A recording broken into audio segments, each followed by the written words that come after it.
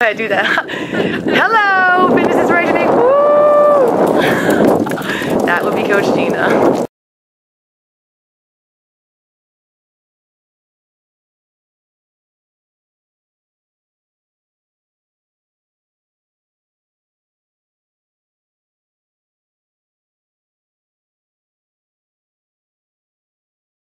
Okay, we're on upper body, breaking it down. Coach is going to demonstrate the inchworm for you. So she starts in this position slowly. She's going to walk her hands out, pause, and actually what I want you to do on this next one, Coach, is keep your feet in full contact with the ground. But notice how she came out to a push-up position. That was good.